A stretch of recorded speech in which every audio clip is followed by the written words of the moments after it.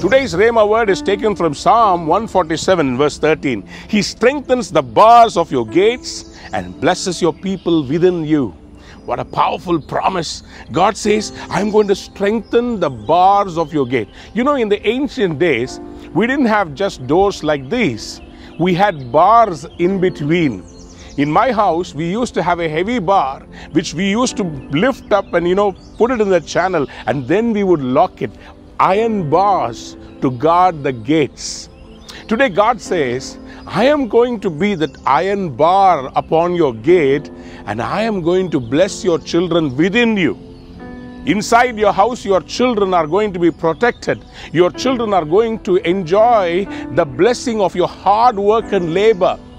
Until this day, your labor has been stolen by the enemy. But God says, from today, I'm going to be the covering upon your gates. In Egypt, when there was a curse of the plague that was taking the lives of the Egyptian children, the blood of the Paschal Lamb protected the Israelite homes.